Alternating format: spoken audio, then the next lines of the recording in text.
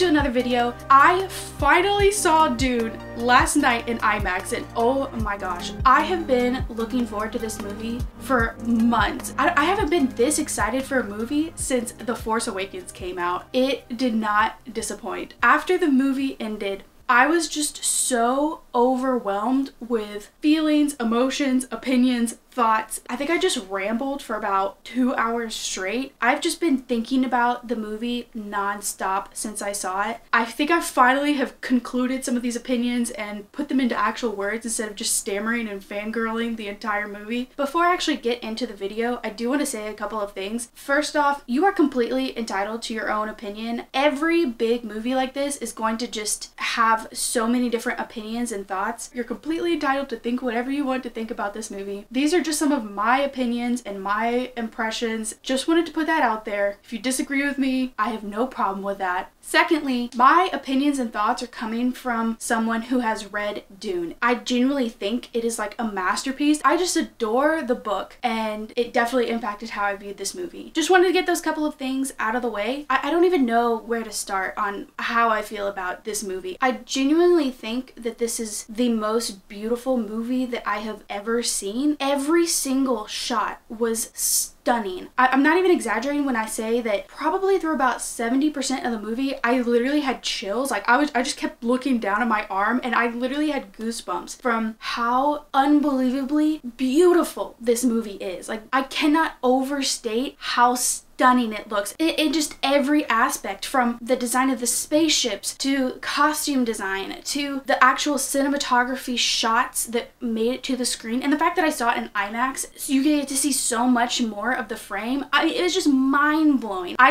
This is a little extreme, I know, but I shed a tear in the first 2 minutes of the movie just because of how beautiful it was. I knew that because Denis Villeneuve is like the master at crafting these beautiful movies, I knew that it was gonna be visually stunning, but I was just so amazed at the opening sequence that my little movie heart just shed a tear for how beautiful it was. And honestly, the entire movie was that way. Even if you didn't enjoy the content, I don't know how you could have a valid opinion that this movie was not gorgeous. You are completely entitled to your own opinion.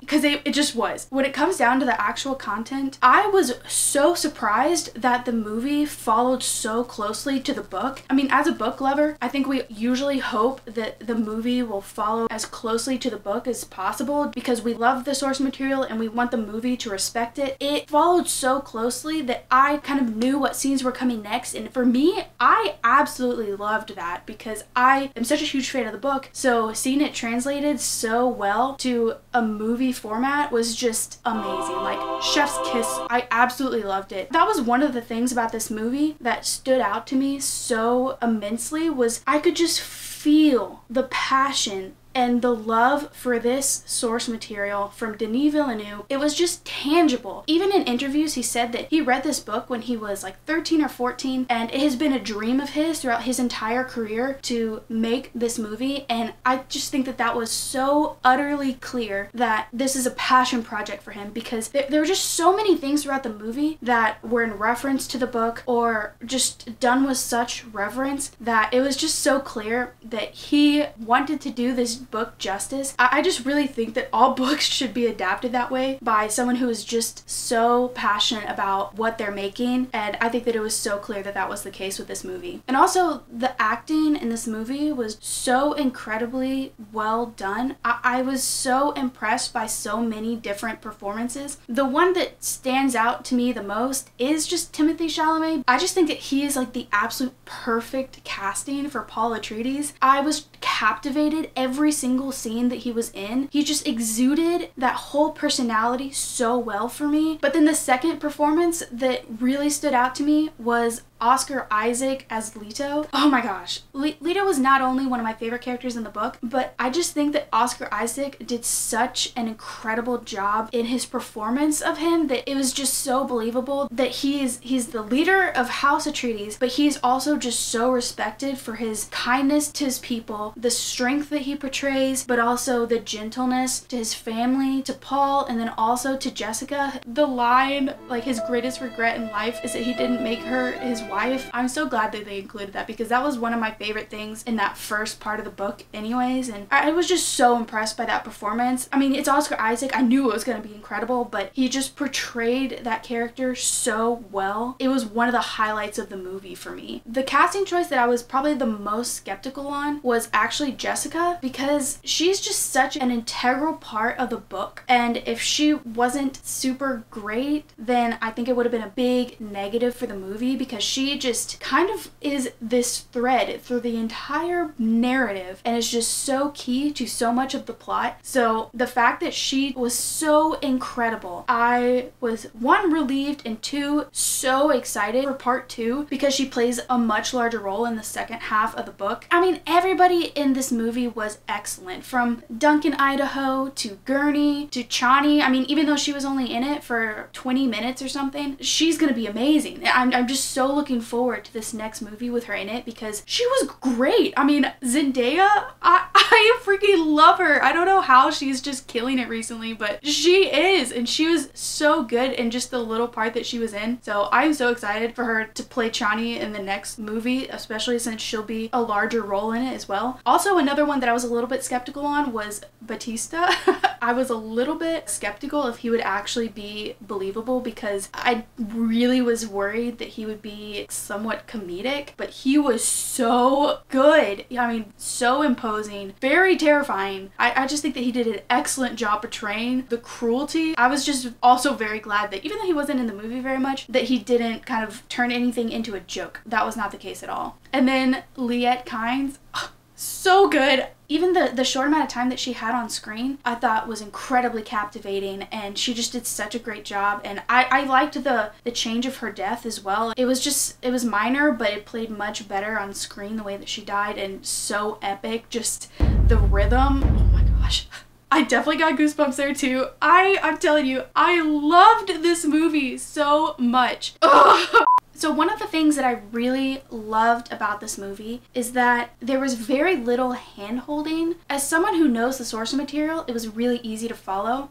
But for people who haven't read Dune and don't know what it's about, I think that there was enough exposition to follow what was going on. But I personally love movies that trust the viewer, trust them to be following along and to pick up on the things that are said, that are shown. I love those kind of movies, and I'm really glad that this was one of them, because I think that this movie easily could have turned into just exposition dump, because there's so much world building that has to either be done through dialogue or visuals that could sometimes be overplayed in dialogue. And I'm just so glad that this movie didn't try to hold the viewer's hand and allowed them to just watch this movie unfold, and possibly be a bit confusing at times, but on a rewatch it would make more sense. And I think that a lot of Denis Villeneuve's movies kind of lend themselves to that style anyways, especially with a movie like Arrival that is just absolutely brilliantly done, does not hold your hand, has an amazing plot twist at the end, and it really benefits from a second watch so you can just fully appreciate everything and pick up on the things that maybe you missed the first time around. I think that this movie also does that really well, in that it lays out what you need, but on a second watch you would pick up on some of those other things that maybe you missed, and it would just make sense a second time. I loved that about the movie, and definitely saw that more as a positive so that it wasn't relying on so much exposition. So the thing about this movie that I've heard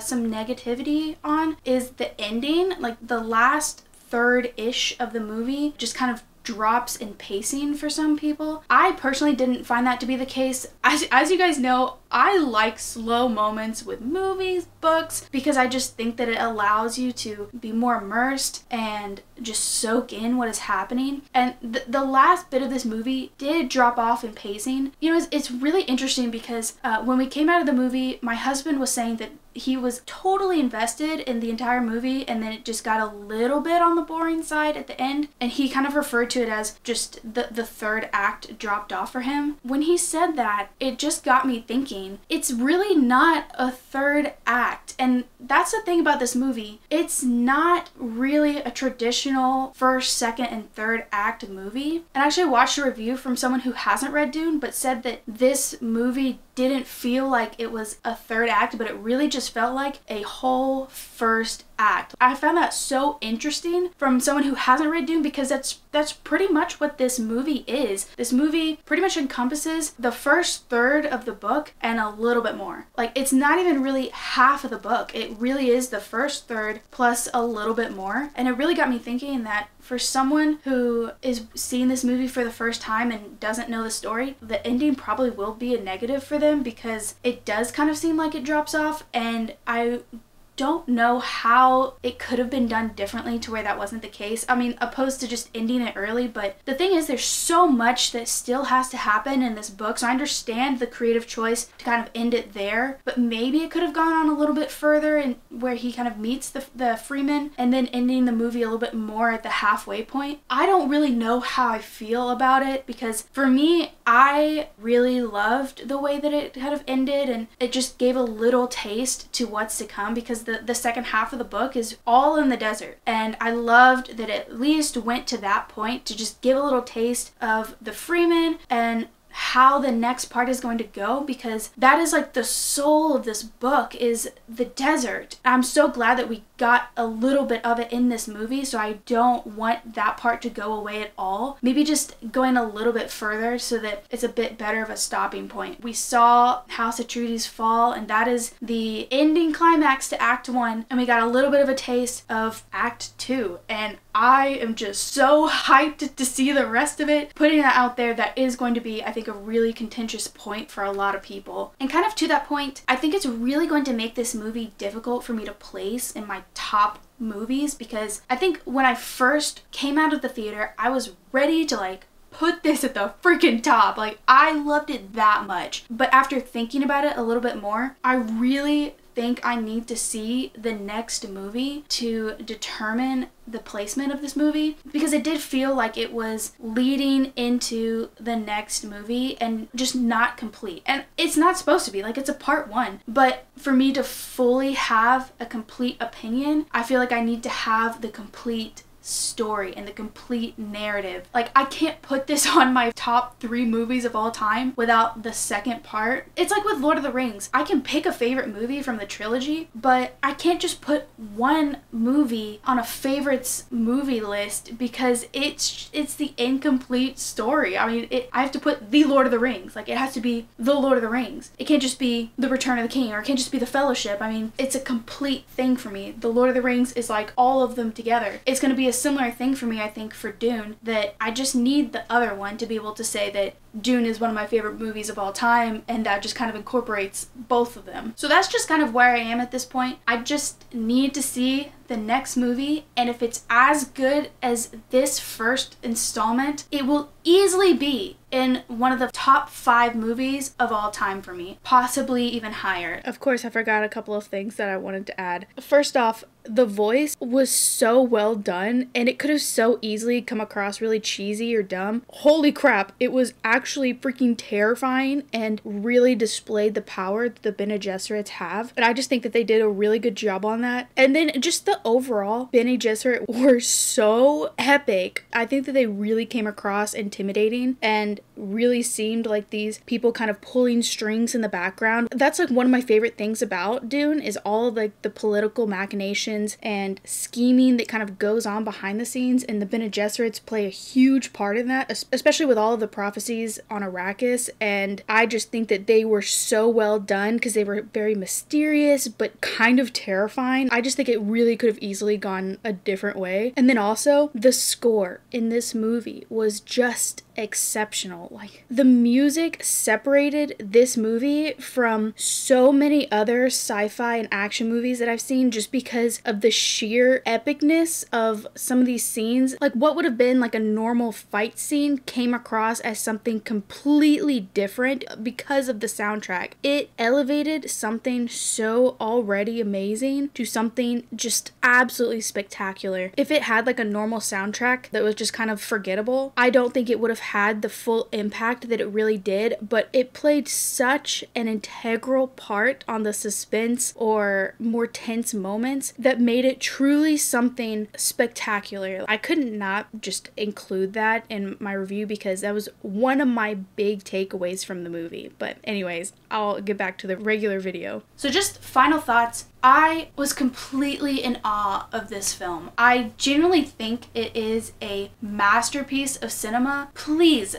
go see it in IMAX if you can. I mean, I know that not everyone has access to an IMAX, but this is one of those movies that just doesn't come around very often, and I think it 100% deserves a theater viewing. Even if it's just a normal theater, it deserves it. It is that good. Honestly, it may be my favorite IMAX viewing ever. I think the only one that can come close to it is Avatar when I saw that in IMAX, but this movie, please see it in IMAX. If you can, just please see it in IMAX. I'm begging you. It was unbelievable. So that's pretty much most of my thoughts on this movie. Again, this is completely subjective. You can totally disagree with me on anything that you want. If you don't agree, I would love to know why, but be nice about it, please. I'm so excited for the next part. Holy crap. Thank you so much for watching. I genuinely appreciate the fact that you would watch a video like this. I would love to know what you thought about the movie if you saw it, and your opinions in the comments below. I hope you have a great week.